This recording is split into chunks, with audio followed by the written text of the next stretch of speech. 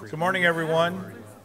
It's a little bit after 10:30. We'd kind of like to get started. It's a busy day, a great day for Purdue Boilermakers and certainly for the School of Industrial Engineering. We are very excited for everyone that is here. My name is Jerry Alberts. I'm Director of Development and Alumni Relations for the school. Elizabeth, to my left here, is a student advisor for the undergraduate program. She would normally be standing in this spot, and she actually really should be standing in this spot more than I, but unfortunately, and on a timely basis, she lost her voice. So if you can see her in me, I would appreciate it, because then you might enjoy this experience a little better. How about that? We are very excited to have a distinguished group of our alums here this morning who have taken time out of their busy schedules for homecoming to share with you some of their background and experiences and why industrial engineering is such a fantastic program to be part of. But I will reserve that for them. But I would like to introduce them if I could, starting with Bob Nommensen. Bob, here. Bob earned his BSIE degree in 1983. He later earned his MBA from Kellogg School of Management at Northwestern. Early in his career, Bob worked in sales with IBM Management Consulting with Ernst & Young and Operation and Information Systems with Abbott Laboratories. In '94, Bob founded InfoTrust and built the company as a healthcare and information technology services business before partnering with IntelliScript in 2003. Am I pronouncing that right, Mo? You are. IntelliScript? Doing great. Yeah. Every once in a while, I get a win. IntelliScript was acquired by Milliman in 2005, where Bob is currently a principal with the Milwaukee office and managing director of Milliman IntelliScript, a business that provides online prescription histories and related risk management software tools to insurance companies. Welcome, Bob. Appreciate it. Juan Diego Velasquez. Good enough. Okay. Juan Diego was born and raised in Bogota, Colombia, joining Purdue University in 1994 as an undergraduate student in industrial engineering. Juan remained at Purdue for his graduate degrees, earning his MSIE in 2003 and PhD in 2009. After completing his studies, Juan worked as Assistant Director of TA and Curricular Development at Purdue for 4 years, designing and implementing instructional development programs for graduate teaching assistants, as well as GTA orientation programs in collaboration with the Teaching Academy and the annual new faculty teaching orientation. Juan joined the Office of Strategic Planning and Assessment in the College of Engineering in 2012 as Managing Director of Strategic Initiatives. In this role, the scope of his responsibilities expanded to include primary operations to support 2 major faculty and staff-led initiatives, one being the Purdue Systems Collaboratory and the Columbia-Purdue Initiative. Juan is passionate about bringing Purdue to Columbia and Columbia to Purdue, and makes it a business to know that all Columbian Graduate Fellowship grantees who have been admitted and need assistance navigating all the details of matriculating as graduate students at Purdue. Juan, welcome. We have Carlos Moreno. Carlos flew in this, I guess it was last night, right? Coming in from San Salvador. So, is it El Salvador? It's the capital of the country. It's close. They're right. Okay. He flew in a long way last night to be here. Okay. Carlos is a procurement director for Kimberly-Clark's Latin American operation. He received his BS in industrial engineering from Purdue in 1994 and his MBA from Thunderbird, where he was a Fulbright scholar in 2000. Carlos has been with Kimberly-Clark for more than 20 years in various supply chain functions. He's been a pioneer in optimization systems and has played key roles in the company's rapid expansion and corporate citizenship in neighboring communities throughout Latin America. His career has been characterized by continuous growth in manufacturing, logistics, continuous improvement, and procurement in consumer goods supply chains across several geographies.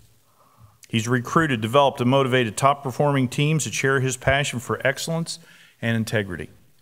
In addition to his IE practice, Carlos is a regular contributor to several educational causes in El Salvador, promoting science, technology, engineering, and math. He's an enthusiastic robotics fan who helped with a rural elementary school club in Sitio del Niño. Was I okay with that? Close to San Salvador, which won against major odds international recognition in Colombia and Germany. Carlos enjoys analytics, cross-cultural communication, and traveling. He's been a member of the Purdue President's Council since 2003 and received the Outstanding Industrial Engineering Award from Purdue in 2015. So Carlos, welcome. Thank you. Next we have Mike Hurd. Mike has 25 years of operations and technology experience and 20 years in the financial service industry. Mike is trusted leader for Washington National. He has extensive experience in sales support as well as administrative operations and technology. Mike earned his BSIE and MSIE from Purdue University in 1989 before serving for more than 7 years in the U.S. Air Force as a civil engineer. Mike joined GE Financial in 1997 as a manager of service quality and led their group life and health operations from 2001 to 2005. Mike moved on from GE to work for Genworth Financial and CNO Financial Group, where he was appointed president of Washington National Insurance Company in March of this year. As a leading provider of supplemental health and life insurance, Washington National serves nearly 1 million policyholders and 25,000 employer groups throughout 2,000 independent agents. And I guess that's worldwide, isn't it, Mike? Just U.S. Just the U.S. Okay, great. Welcome. Welcome. Steve Dumbauld. Steve hails from Dayton, Ohio, and graduated from Purdue in 1972 with a bachelor's degree in industrial engineering. Following graduation, Steve earned his medical degree from the Medical College of Toledo in 1975, completing his residency at Good Samaritan Hospital in Cincinnati, Ohio, and fellowship at the University of Alabama School of Medicine in 1982. Since then, Steve has distinguished himself in the medical field and presently serves, actually he's newly retired, but he recently served as the assistant clinical professor of medicine at the University of Cincinnati College of Medicine. Was I right with that? Yes. Or you're, I'm retired. You are retired. And he's enjoying his sailboat experience all the time. He let me know that last night so often. So thank you. Thanks, Steve. Thanks for being here. Shari Eberhard. Shari graduated from Purdue in 2016 with a BSIE and a minor in management. While at Purdue, Shari was a Division I athlete competing on the cross-country and track and field teams. She earned Big Ten Distinguished Scholar Athlete during her junior and senior years and earned Athletic Director's High Honor Roll. While competing, she was a member of Emerging Leaders Boilermaker Athletic Council to develop leadership skills and act as a liaison and voice between administration and her team. She was also involved in Alpha Pi Mu, the Industrial Engineering Honor Society, leading as treasurer for a semester and president for a year, and was a board member of the Institute of Industrial and Systems Engineer, IISE, acting as the philanthropy chair for a semester and the professional development committee for a semester. Shari currently works at Eli Lilly in supply chain at the parenteral?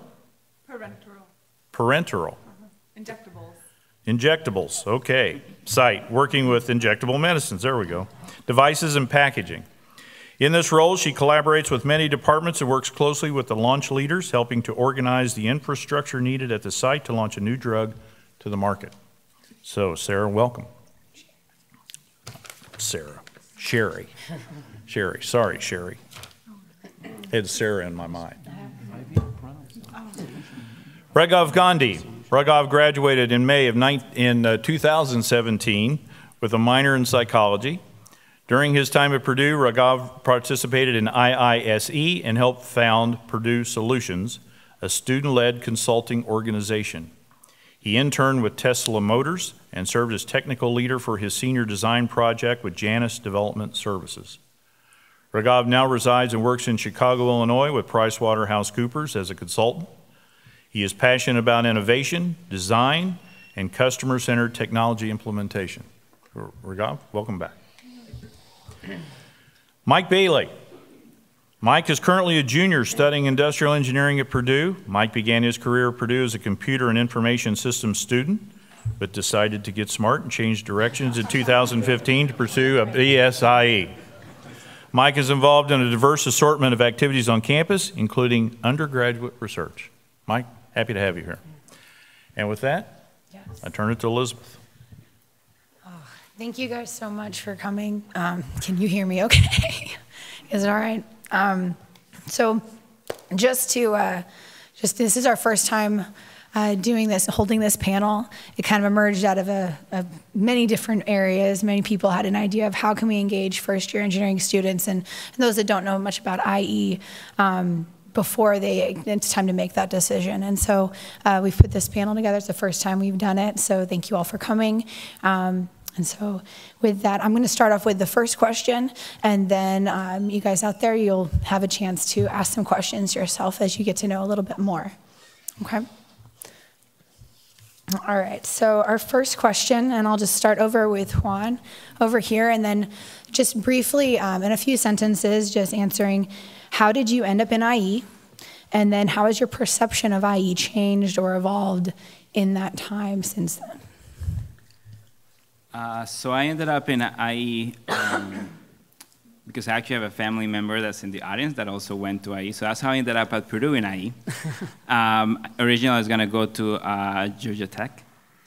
And then, thankfully, things happened because they're meant to happen. And so I actually ended up coming to Purdue. And have not regretted it at all. Mm-hmm. I think my perception of how it has changed compared to when I arrived is that I always thought with IE what you would have is an ability to really put yourself into any position that you wanted to. Mm-hmm. So one of the things that attracted me to it is that you get to see a little bit of engineering from as many angles as you can. And thankfully, I think it has been reinforced with my further education at Purdue. And so I've come to conclude that one of the things that I heard a lot as an undergraduate from my peers in other engineering schools is that you're an imaginary engineer. And I like to think that is actually kind of true because I've sort of imagined myself in the two positions that I have had at Purdue, and they were actually sort of crafted around skill sets and attributes that I could contribute to the organization. So thank you. That'll be my answer. Mike.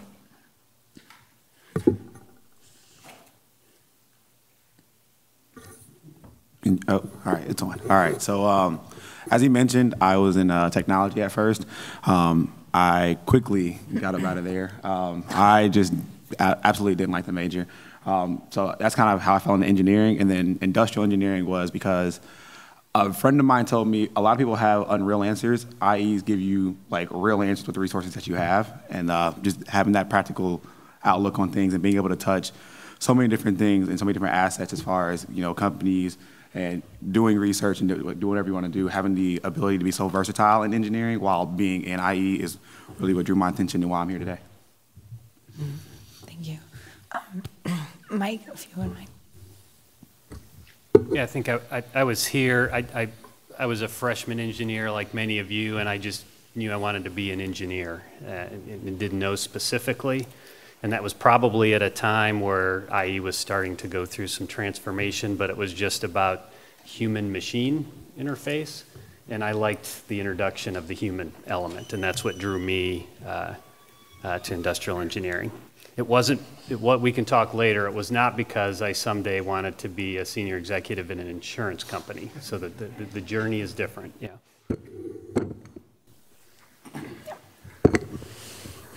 Okay, with my story, when I came to Purdue, I was looking for the best place that I could study and help rebuild my country. El Salvador had been going through a civil war that started in 1977 and it ended in 1992. So while I was here at Purdue, I wanted to come and help me get the best education possible that I could apply in order to help rebuild the nation.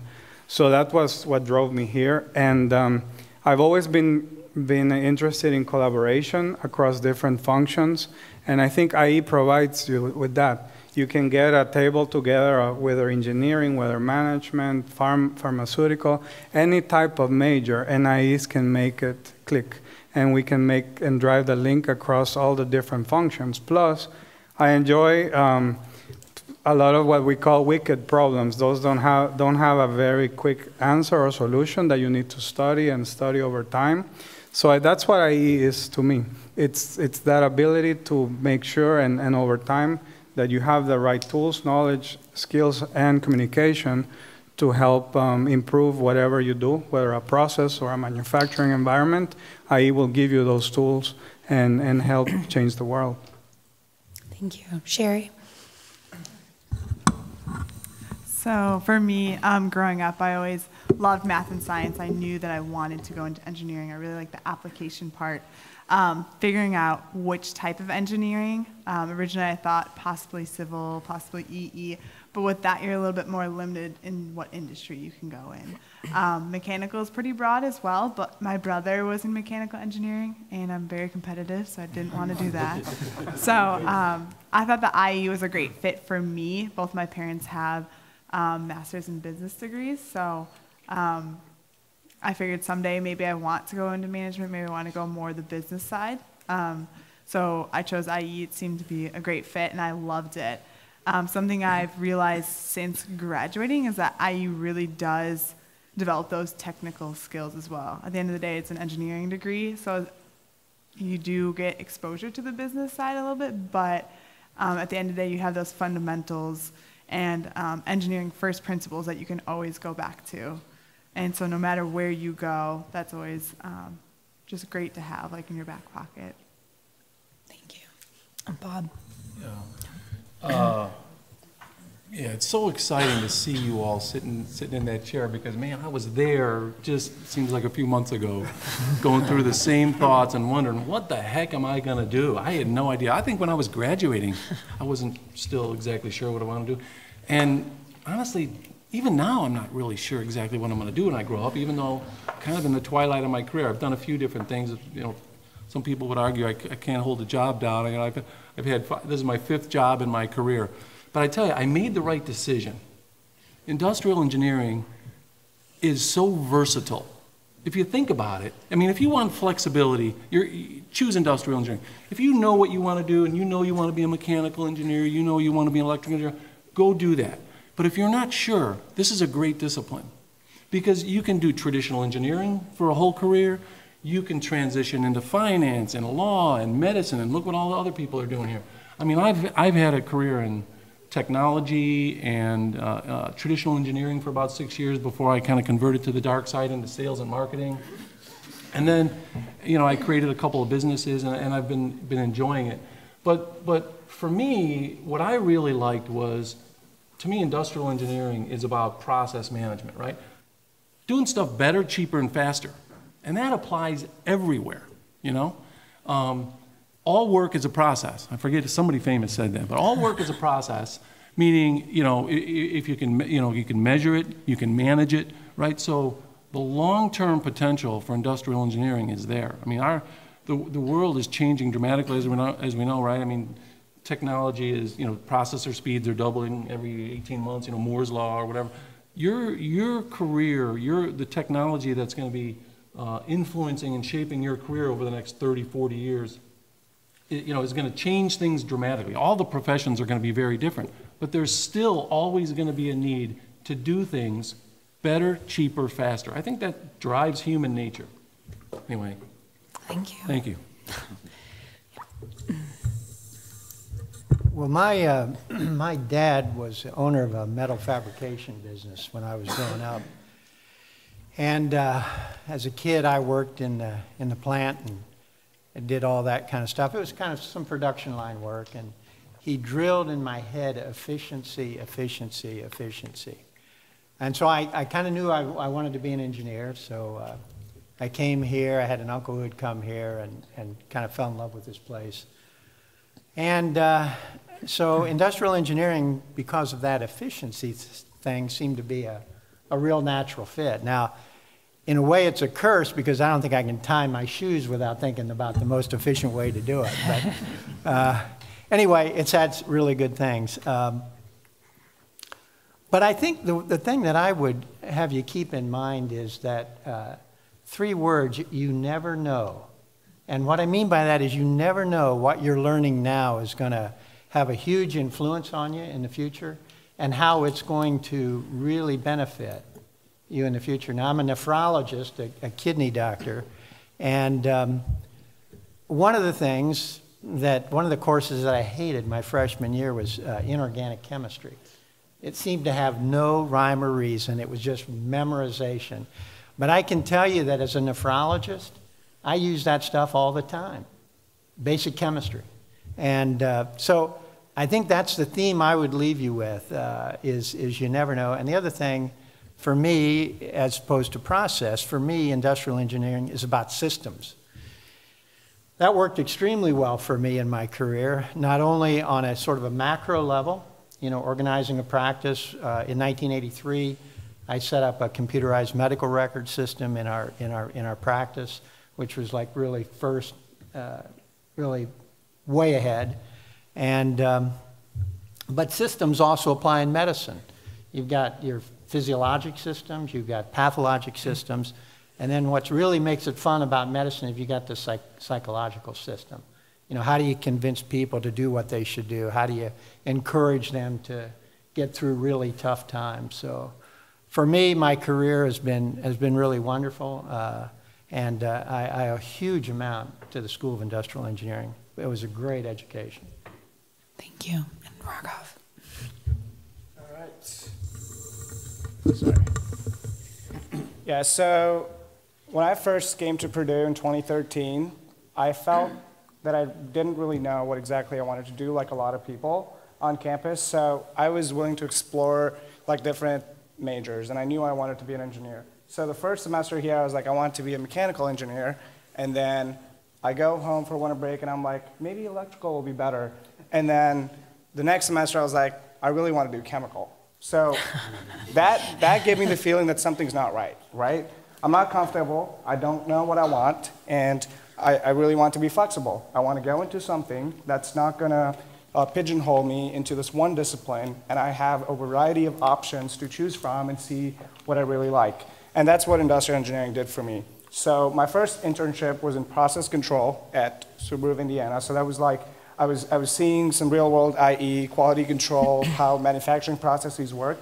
And I was like, I love IE, but I'm not sure about this. So I started looking into some more like futuristic technology and how you can leverage data to make change in the society. So then I did an internship at Tesla Motors, and I was like, wow, I really love this. It's futuristic, and even though a lot of people here are not IEs, I can bring like, I can bring my processes, I can bring systems, and I can bring a sort of thinking capacity that nobody really thought the way I did, and I could bring new perspectives to the table. So as an industrial engineer, I learned that you don't have to be in a typical IE job to make impact. You can drive organizational change and create great products and create a great impact on your company, even though you're not doing typical IE stuff. And that's when I realized in manufacturing that, you know, I love this stuff and I know what the major can do. I want to take it to the next level. So my third internship I did in consulting,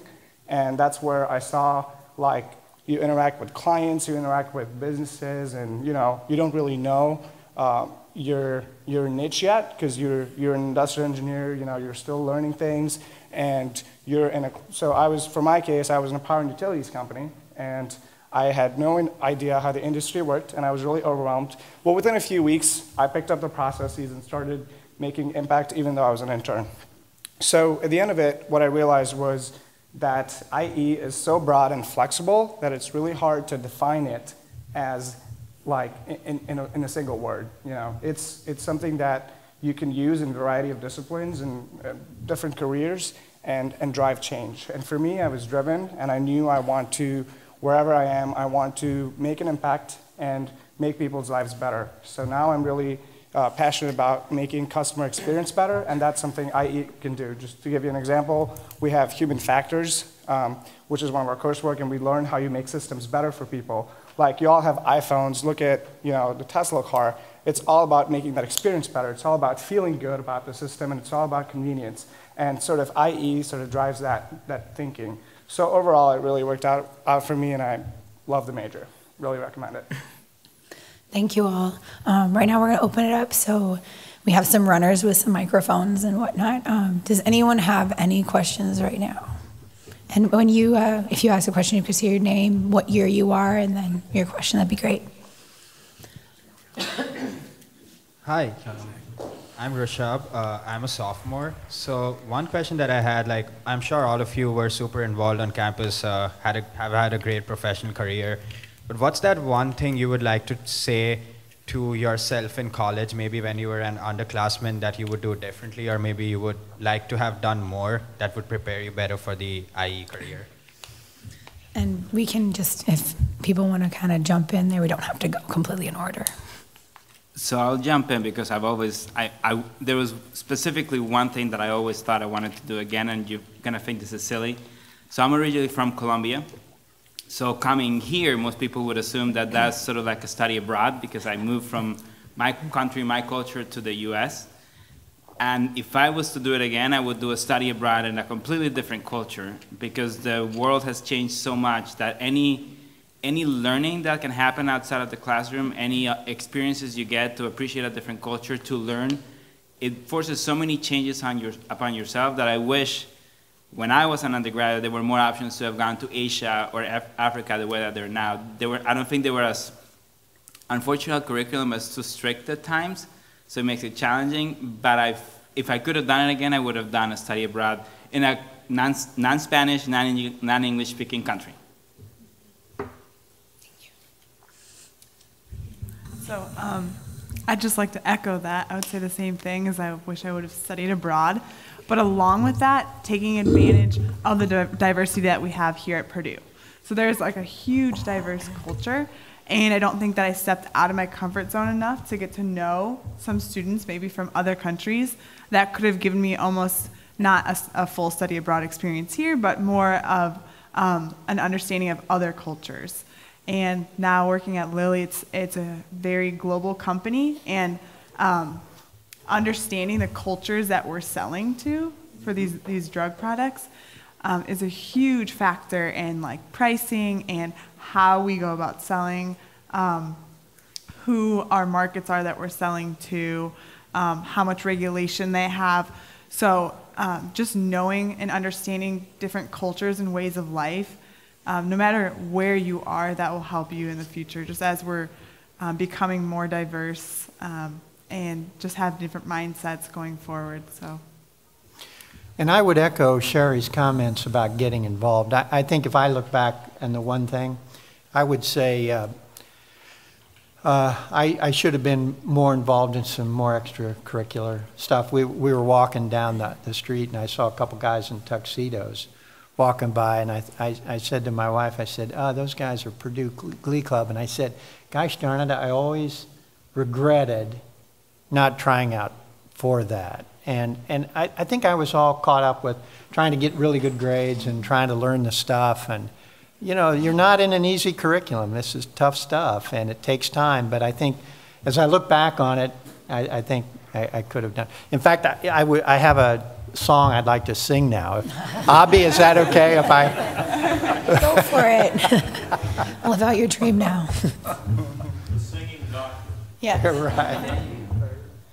I would definitely reinforce that don't just do resume building things. And when I was here as an ROTC cadet, and everything I did was military, hanging around people with short hair and clean shave, and I'm going to be the best military guy and engineer that I can be. And I wish I had done some random weird clubs, you know, just fun stuff. I have a kid, a daughter that's a senior over at Cranert. She was on the Purdue sailing team. I don't know where the water comes from here, but she had a blast, and she met people she never would have run into in other parts of her life. And I was so jealous when she came home first Thanksgiving, said, I'm on the sailing team. How does that happen? I wish I had done something like that. So I would really consider do something that isn't for your resume, but just for you. Yeah, and I guess like currently being here, I will reinforce that.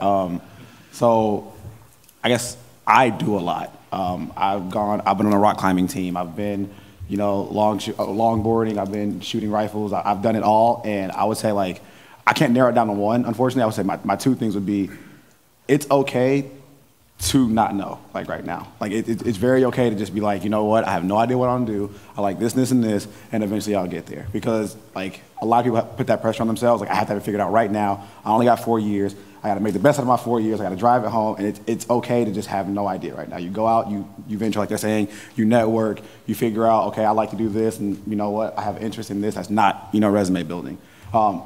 Secondly, I would say, like, you have to push yourself. That's the main thing. Like, it's really easy to kind of like, I guess, surround yourself with people that you're familiar with, or like just kind of like naturally gravitate to people you're familiar with. But like, I try at least to know like 3 or 4 different names in every room I walk in. So, you know, even if it's like, you know what, I might be a little late for this next class, but you know what, I haven't met you yet. How are you? And like, that's how I got really close with the staff here. Oops, sorry. But with the staff here, and just being able to connect, and just being able to have that ability. Like, you know what, I don't know you, and I'm going to get to know you. Oh, you like to do this? Now I like to do this. And now we're branching, and now we're talking about something completely unrelated. And now, you know, Saturday after that, like Friday night after that exam, you got somebody you can go just do something completely random and like find a way to de-stress. Because a lot of people think like not studying, you're de-stressing. But you have to like take the time to like have your mind relax and wind down. So those are my 2 points. And there's one quick thing I really want to add, and it's a great question because I've been thinking about it over the last few months, and I'm like, man, I wish I could go back and do this.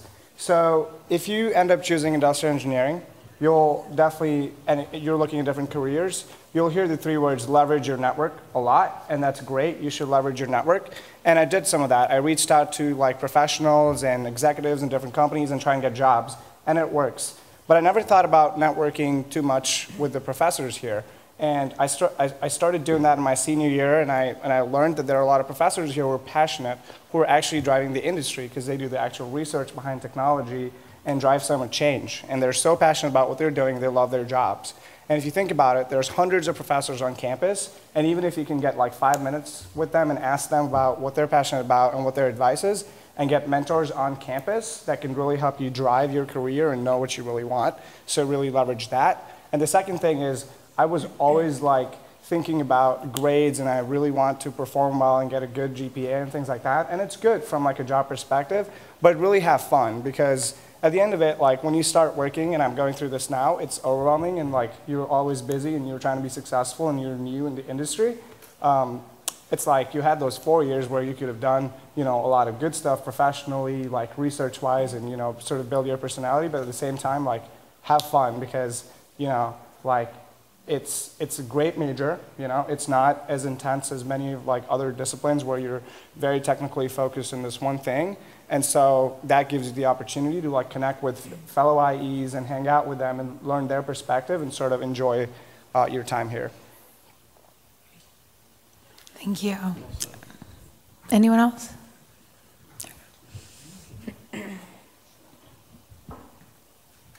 Hi, I'm Alex. I'm a sophomore in industrial engineering. And I was just curious, what kind of international presence does industrial engineering have?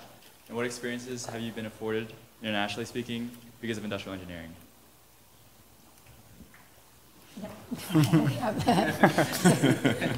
I'll start. At least I can tell you about Latin America, and also from the multinational company I work with, Kimberly-Clark. IE has a lot of exposure, and a lot of people like IEs, especially outside also of the United States, because they know how to fix and solve processes and prevent errors from happening, right? So a lot of the times, the exposure that we get is, hi, you're an IE, you can help me think about this problem, and get a group of people also together to do it. So it does have a lot. I mean, in Latin America, most of the major universities, IE is probably one of their top programs that you'll find. It's very competitive out there as well. So the bar keeps being raised all the time. So as IEs, it's very much a career that has a lot of exposure and a lot of growth potential. Mm. So if I can add, Jerry, can you stand up for a minute? Can you show everybody the back of your shirt? So I think in many countries in Latin America, the perception is, and you might see it with some of the international students, especially Latin Americans that you might have in the classroom with you, it's a profession that the students and the families believe they're going to be the leaders of the industry when they go back to their countries. So they're going to become that CEO that Jerry had in his T-shirt. be it a small company, be it a large company. I think if I'm not wrong, Abby can correct me. I think one of the largest schools of industrial engineering actually is in Colombia. Uniandes has one of the largest programs. It's the largest school in this private university, is the largest school of any of the engineering schools within that college. So I think in the case of Latin America, it's probably the most, I would say it's the most sought after degree. If you have any desire to lead a company, be entrepreneurial, or go internationally. By the way, if you join industrial engineering, you get the t-shirt. Yes, yes, it's true. And just a little segue from that. So Dr. McComb and Dr. Deshmukh are here, and there's a program that industrial engineers do in Rome. And I did that this year actually, and I got the opportunity to see like healthcare system and engineered services in Rome, Italy. And in that program, you can sort of see what the inefficiencies are in different systems. And it's not just the United States. The world has so many problems anywhere you go, and it's not just political problems, technology problems, like processes, systems. There's so many things that need to be fixed. And no matter where you go, you can apply like sort of the principles of IE to make things more efficient, to do them as cheap as you can, and to do them fast. And that's what I sort of learned in Italy too, that there are some things that need to be fixed, and the reason that they're not fixed is not because people are not looking at them. There are several challenges, and they're like complex systems that exist out there. But as industrial engineers, we can sort of work together and see how we can solve those problems. And these problems are really complex and hard, and you're not going to solve them in a day. But like to get that thinking going and to like start critically thinking about how you can improve the society, I would say like no matter where you are, you can apply this discipline. I'm going to plug healthcare here because there are so many problems in healthcare, not only in this country, but worldwide. And it has to do, again, I believe, with systems analysis. We currently do such a poor job in healthcare of analyzing data, let alone collecting data. We don't even do that very well. And it's because of this late entry of computer usage in healthcare. There is a huge opportunity there because, as you know, in the United States and again in worldwide, this is a huge cost for us in our society, and there's so many levels of need that, boy, I tell you, if you want to go someplace, it's really a wide open field right now for people who can think, problem solve, collect data, analyze data, evaluate systems, and this is the school to learn it.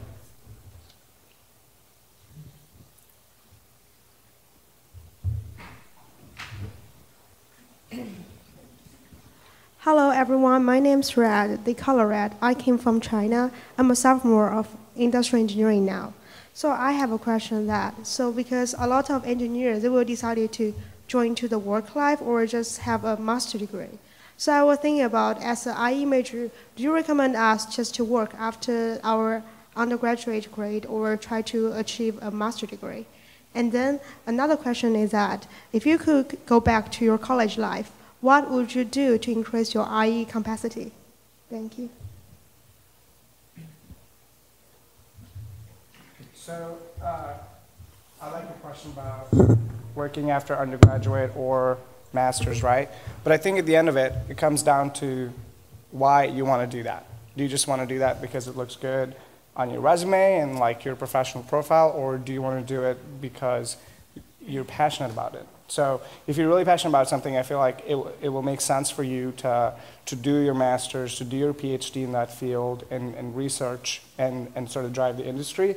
But if you're not passionate about that and you want to work, you go work. So it's really about why you want to do that. And because at the end of the day, if you don't love what you're doing, you're not going to be happy. So if you do something you're really passionate about and something that you enjoy every day, I think it will be worth it in the long run. So I can give kind of both sides of the argument. So I have a friend who stayed in undergrad and then stayed and did their master's. And I think it was very beneficial. And more from an efficiency standpoint, they're able to do some of their master's classes in undergrad and complete it quicker. Me, on the other hand, I'm debating actually going back and getting a master's, but I think that going to industry has taught me just more about the real world. It's taught me more about manufacturing and the actual application and how companies work just in general, because as a student, yes, you have internships, but that's just a snippet. You don't get as good exposure as if you're there for a while. So I think that going to industry does have a benefit to actually understanding then like how systems can be applied, how you can actually apply that knowledge to a company, and understand that it's larger than just like the technology, that a lot of it has to do with politics too. Is not only you can have an incredible solution, but if people or management's not on board in a company, then it probably won't be implemented. So also just learning how to navigate those waters, a little bit of more of like the political side of how to get people on board and how to present like a project or results in a way that people would understand. So I think there's benefits to both. It kind of just depends on your career path and what you'd want to do. I would add that, clearly there is no right answer to that, right?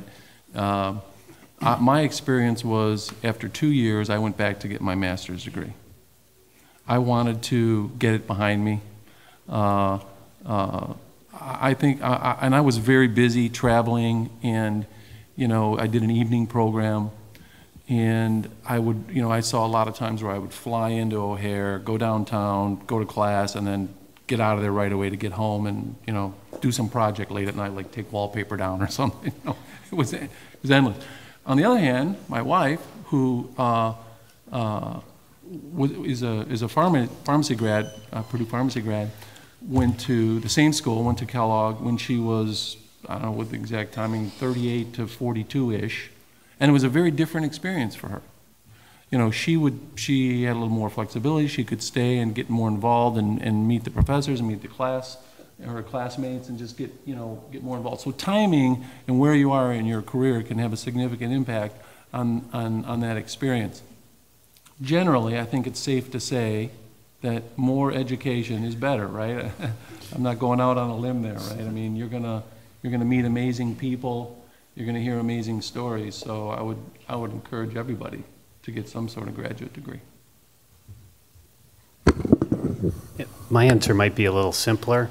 I was having a blast in 1988 and wasn't ready to go into the real world yet, and I stayed. I think if not for my commitment with the U.S. Air Force, I'd still be here. I'd be chasing Abby around looking for another class that I hadn't taken yet. But I, in all seriousness, I think it has something to do with what your mindset is and how you're feeling after bachelor's degree. I felt like I was just starting to get the hang of it. I was trying to train myself for two and a half years at school, and then back half of junior year and senior year, I discovered this thing about educating myself. And all of a sudden, I wasn't working as hard. I was having fun, and the grades improved tremendously because I stopped trying to train myself and chase numbers and goals and GPAs. When I stopped doing that, all of a sudden I was getting better numbers and grades and GPAs. And so I would really recommend you to answer the second part of your question, and this is a gap I see in workforce right now because people are so anxious to apply. I have to apply what I'm doing. And I sometimes see gaps in people who aren't yet fully educated. No theoretical background. They just want to, boom, go to the case study. And it's like, yeah, but what about some of the underlying, the chemistry? People just don't remember that stuff, dealing with process, dealing with problem-solving techniques. They just so badly want to apply. And so I would really recommend take a pause here as you work through your academic career and start educating yourself first. Yes, you're going to have to apply. Abby and I talked a month ago, maybe, about the initiative here at IE Now to give people research skills. And I'm really excited about that because that's kind of what I'm talking about when you sit down with a group of executives and say, how are we going to solve this problem? And they want to just come up with a tool and apply it instead of how would you do research? What 10 things would you look at and try to put together? How would you develop a hypothesis and prove or disprove it to get to some kind of answer? So educate. When you're getting to the end or you have to decide about masters, if you're not done, keep going. If you think you're done and now you want to go take a drink in the real world, do that and then come back. So can I add one thing, and I'm going to take an answer from Raghav, and that's take the time to meet people and ask people. So talk to the faculty members. If it's even a remote possibility, you might want to do a master's or a PhD or an MBA. Take the opportunity of being on campus to find out what they're doing.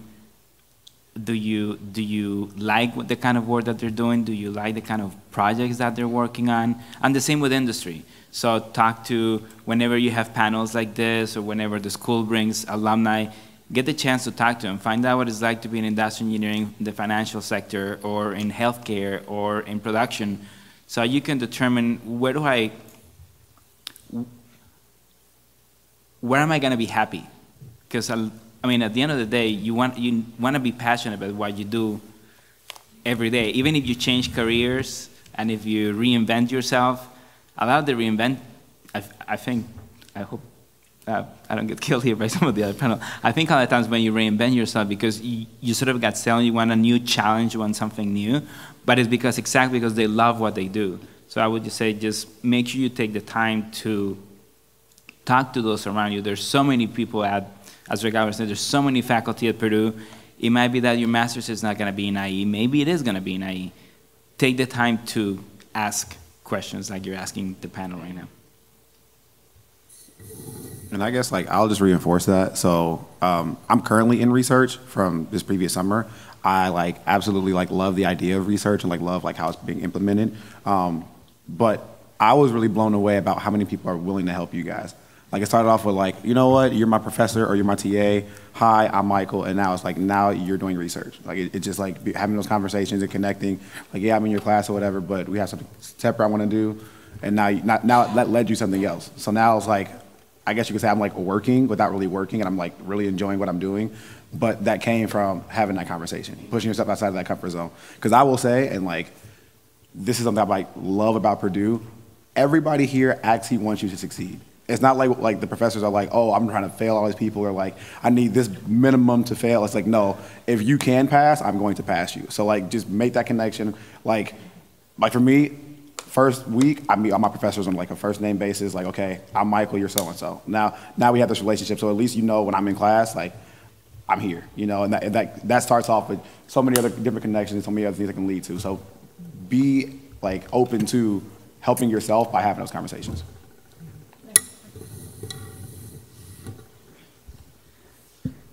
Hello everyone, my name is Deep and I'm from India. My question would be, will artificial intelligence affect any kind of jobs in the IE discipline? I mean, what's your take on it? Because things are changing rapidly, as you mentioned, and just want to know what you think about it. I'll start off. I'm gonna I guess be bold and say no, it's not gonna affect it, because in my personal opinion, somebody can correct me if I'm wrong, artificial intelligence is a product of industrial engineering thinking.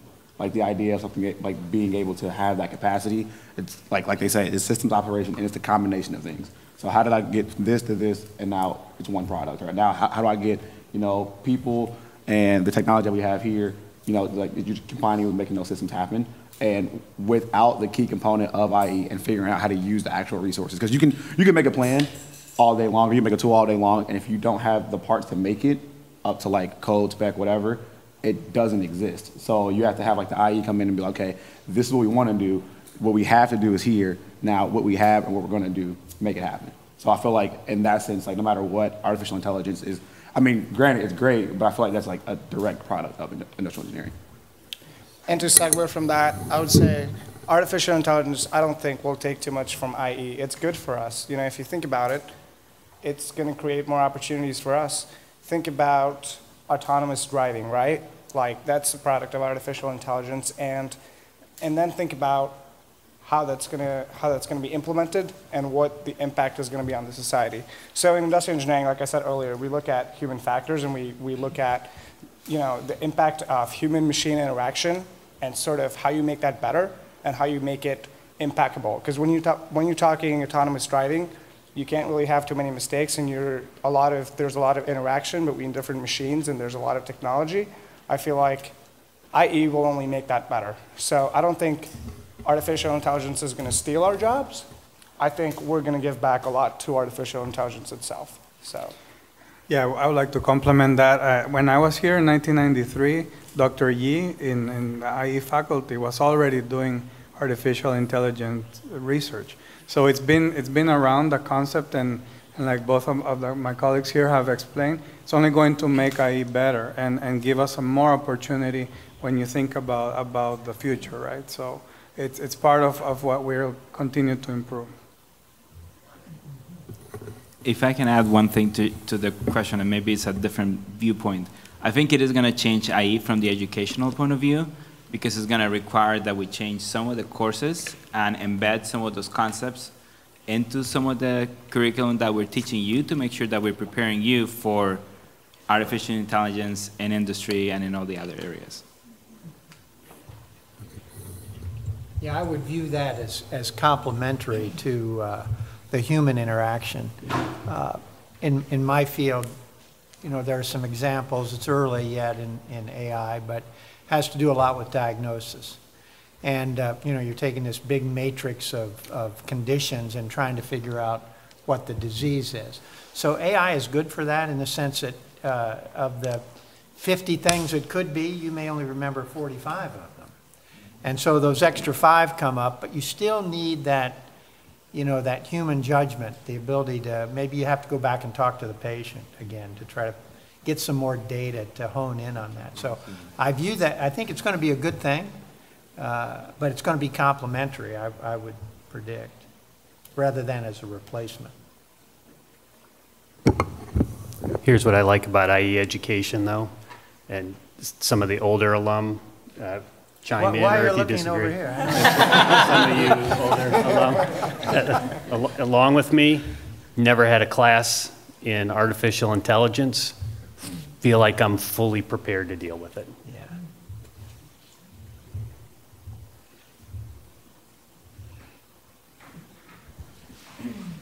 Hi, my name is Baron Yen. For those of you with the longer, more experienced careers, with, in multiple industries, in healthcare and finance, how was I guess the transitions into those careers? I mean, I know IE is very flexible and stuff, but how were the transitions between those different industries, and how was your transition into your current position right now? Well, I'll start being up there, but so going from engineering, what I had to do was take a year of organic chemistry and a year of biology, and then I pretty much had everything, all the requisites. But when I got to medical school and doing the basic science, I got nailed on the curve because I was competing against, we had some PhDs in biochemistry in my class, and it was like, holy cow, I am so far behind in some of this stuff. But, it worked out well, and I think, you never know how you come out compared with everybody else, but I have always felt in my entire career that this engineering degree allowed me to problem solve really well. And although I think when you transition to something that's kind of different from what you've been doing, you're going to struggle, but you can do it, and I think in the end you come out stronger. It's the old, steel is tempered by fire type thing, and I think the underlying foundation of this degree allows you to just be extremely flexible, and the biggest thing is being able to problem solve, because that's what it's really all about.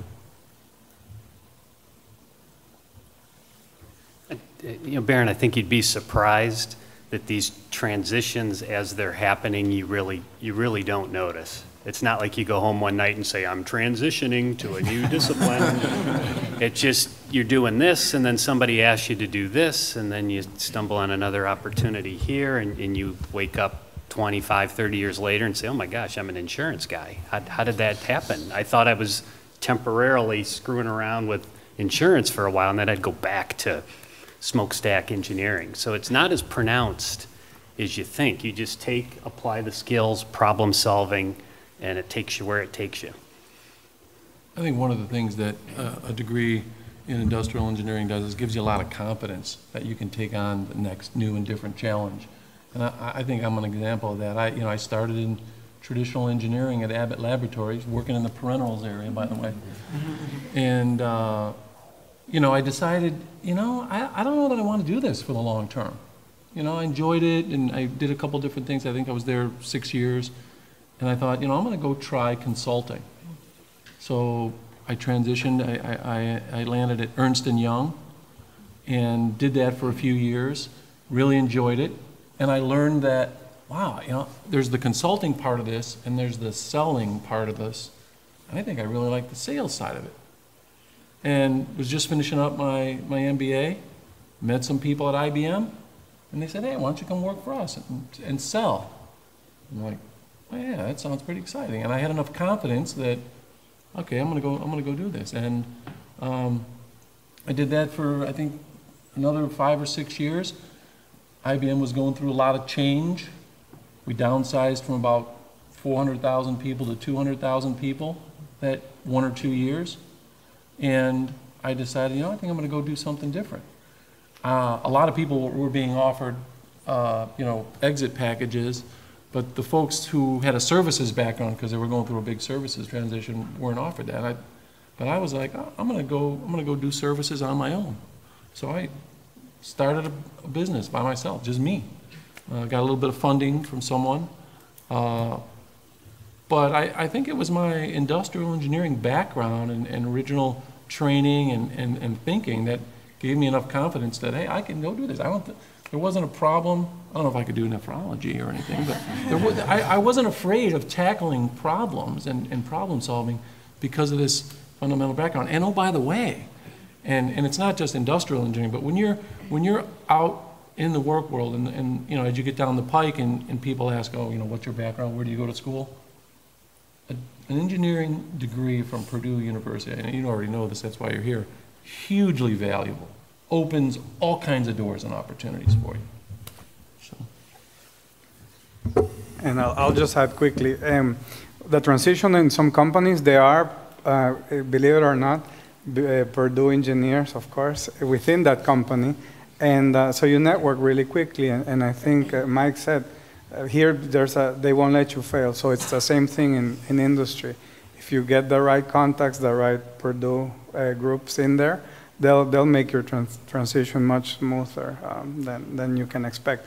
Of course, it's hard, and you have to really think about that first company, perhaps, that you're going to join and who your first boss is going to be, because it can make a lot of difference in your career once you step out of here.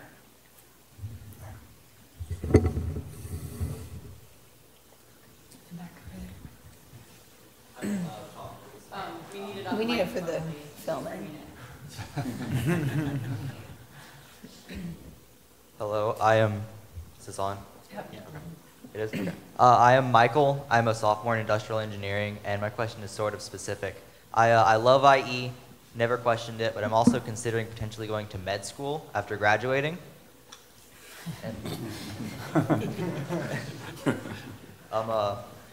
And so I was wondering if you have any words of wisdom for someone that really wants to leverage that leadership and management aspect of IE into med school. Doc? Okay, I'll give this a shot. I think there's probably still the big challenge is to get admitted. So I think you still have a leg up as an engineer. That's kind of a unique entry point. But I think it's recognized in the medical profession that engineers make pretty good docs. I think you have to be kind of a human person, not all drilled in on technical stuff, but I think you've got a leg up there, and really you got to get the grades, and you got to get that MCAT score up there, and that's the way you get in. And then I think it's easy from there, really. It's certainly doable, and you have I think your engineering degree gives you the ability to the desire maybe to understand what's going on rather than rote memorization. And there are ways to do that. And the human body does make sense. Sometimes because we rote memorize things, it's because we don't understand how it works. We just don't have that level of knowledge yet. But in many, many things, that level of knowledge exists. And if you can understand, and I think engineers really have a one-up on that, if you understand the processes, then the next time a new situation presents to you that maybe nobody has ever seen, you can figure it out. You can take the best path to try to help that patient. So go for it. So the question was not directed to me, and I'm not in the medical field. I do work for the university, so one advice that I will give you is work with your advisors. Make sure you tell them early on what it is that you want to do so that your path to graduation is structured in such a way that it sets you with the right courses to go into med school so that they can understand why you have, even your electives, even something as simple as an elective, if you chose the right elective, that might show to them that you understood from the very beginning, I know I want to go into med school, and I can explain to you why every single one of my courses is in there. And I think your advisors, and I think IE has done a great job of doing that, I think your advisors can really help you plan that in such a way that you're, besides the MCATs and all the other stores, that you have a really solid profile when you apply to med school. We can help you.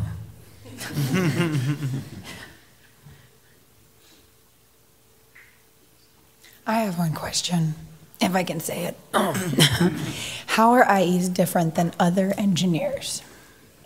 So the first-year students are trying to make this decision. So what really distinguishes an IE from an ME or an E?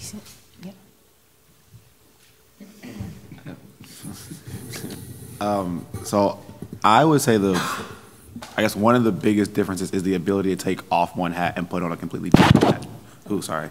So like there are majors where like you're focused down one path and that's all you see. Like all you see is the electrical, all you see is like the mechanics of it, all you see is just like basic design. But in industrial engineering, you're able to like take your time and like if you want to do design and then you have some like research and development, and then you do supply chain, now you're in finances, and now you're doing operations, and now you're doing system management, all in IE, whereas other majors, you're kind of like more set to the path. And I feel like in IE, like the ability, like everybody's saying, you're able to tackle any problem. So because you're so versatile in whatever problems you can attack it from many different perspectives as well. And having that thought on, okay, I'm gonna look at this problem this way, think about it this way, and then operate in a way that's like I can see the ins and outs, I can see the throughput, I can see how much it's gonna cost me, where am I losing money, where am I saving money, like having that ability to just kind of like see the entire process from multiple perspectives. I mean, it's the most valuable thing in my opinion. I'll go first. So the biggest thing with IE, I think that's different, is that we're able to see things as systems, right? We're going to be able to apply it to different areas. You get coursework in computer science, in mechanical engineering, chemical engineering. So you get to touch a lot of different disciplines, and so you have a really, really good foundation in and know the basics of most of the other engineers. And then because you have that knowledge, then you can use that and the thinking that IE gives you to be able to use that in thinking towards systems. Like, how do we make this into a system, or how do we think of this as a system to be able to apply the principles that I learned in IE to solve it? So it's all about problem solving, how to use what you're given to help solve a bigger problem. Just a second from that, like there's two things that really stand out, I think, about IE, and the first one I would say is personality. I feel like industrial engineers we're people-oriented, right? We're trying to make people's lives better. So not to talk any other engineering majors down, they might be doing the same thing, but I feel like in IE there's a lot of opportunity to do that, to think about the customers of your product and to think about how you can improve what they're doing and make their lives better, and even in companies, like how to talk to executives and get things done, and understanding like the politics and different things in your organization to like get things done. So I think industrial engineers are really good at that. Second, I would say like we're big picture oriented, right? Like we're not just building like a very small like mechanical system or a part, like, or you know, in like an automobile or something very like specific. We're looking at, we have the opportunity to look at the overall big picture of the business product and see like different systems that come with it and how like those systems interact. So I feel like industrial engineers are different in that regard, that we're not set on something very specific, but we can take a step back and say, this is the bird's eye view and this is what we're trying to accomplish and this is how we're going to figure it out. So I think we have that leg up.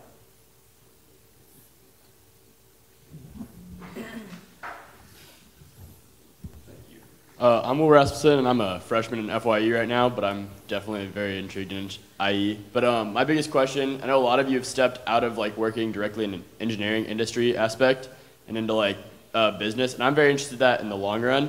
And my question is, what's the most useful thing you've learned from being in engineering industry that applies towards that business or whatever you moved into after you were done there?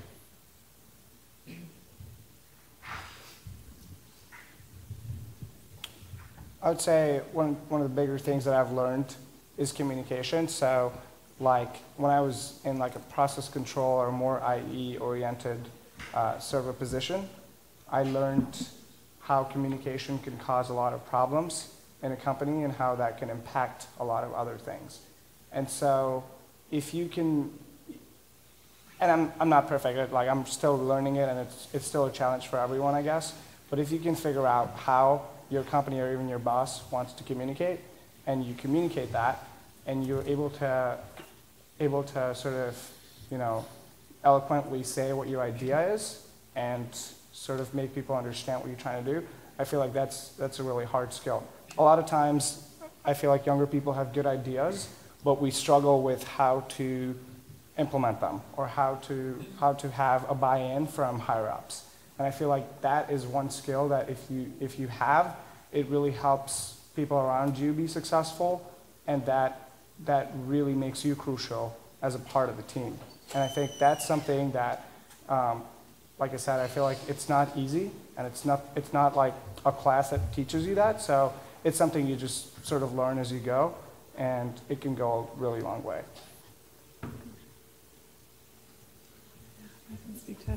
So I'm actually in supply chain right now at Eli Lilly, and I think the biggest difference that I can bring that someone from a non-technical background doesn't necessarily bring is the data analytics.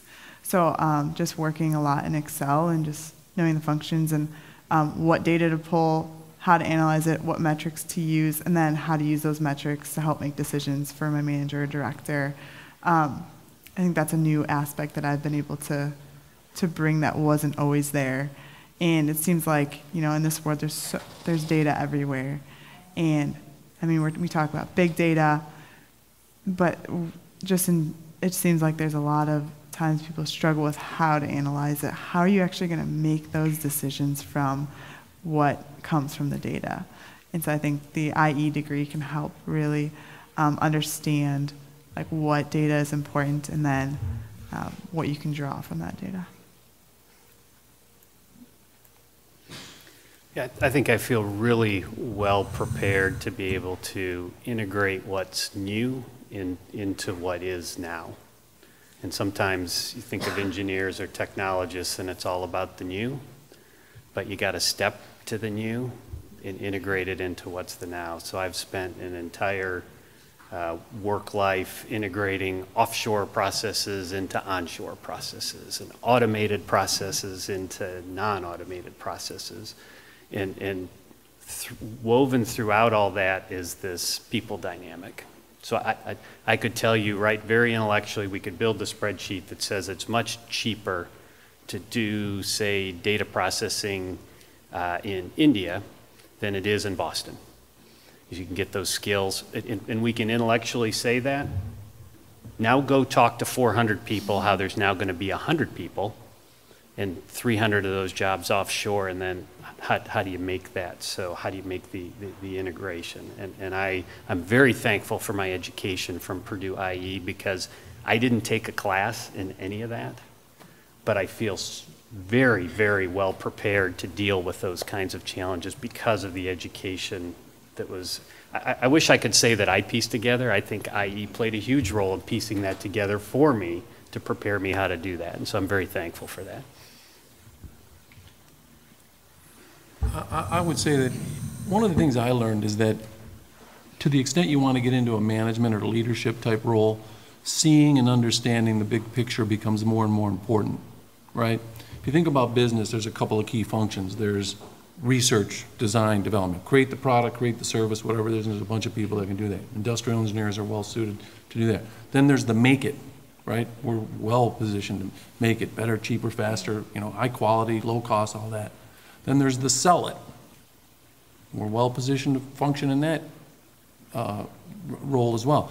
Then overlaying all that is the financial aspect of it, right? How much is it going to cost? Should we buy it? Should we make it? Should we, you know, there's legal elements. So one of the things I learned is that the more you can, over time in your career, that you can understand how all these pieces fit together, and that when you do things, when you design a product a certain way, it's going to affect everything downstream.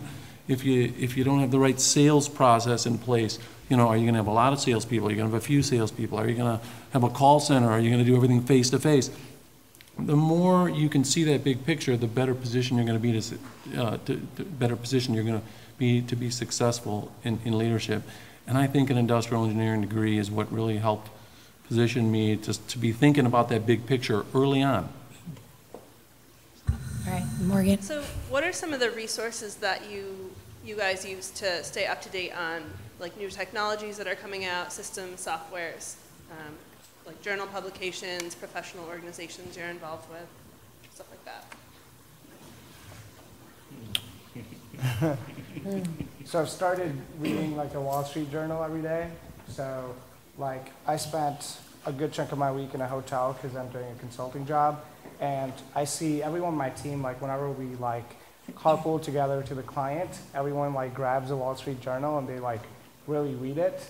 And I'm like, if I don't do it, I'm not going to understand a lot of these things they're talking about. So like that's sort of pushing me to like stay up to date with technology. And a lot of it is that like what's going on in the industry might impact what you're doing. So it's really interesting to see that you're part of something that's changing, that's evolving, and there's some innovation. So yeah, like Wall Street Journal, and just from that, I get to know what's going on, and then I look it up even more on the internet and sort of see like what's going on, what's up to date, and what's coming next.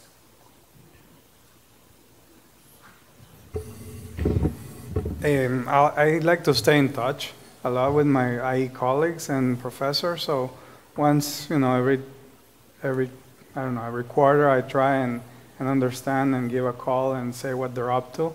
And that's been helpful a lot, so that all the different acronyms and changes, you're able to navigate through them and say, okay, this is what's coming and this is how I'm going to apply it. So it's good once you are out to come back, give back, and stay in touch.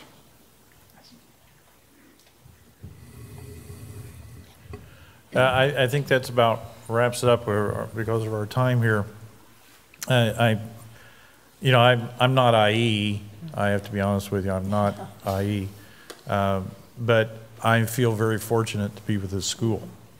And I think it's people just like we're sitting down here in front that makes us feel so good as a school. This is not just a school. This is a family.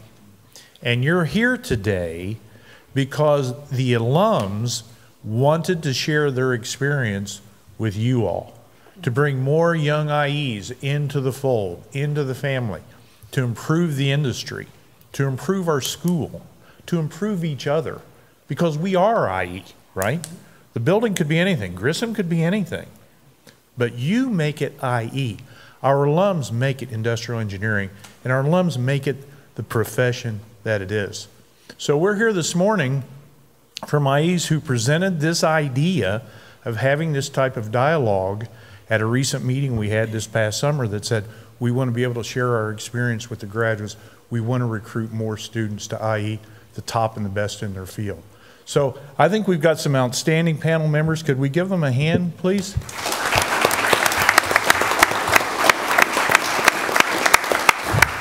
And this is just really a snapshot of the 9,000 fellow alumni we have in industrial and engineering. And I can't leave this without saying this note on my back, which says I equals CEO, just so you'll know.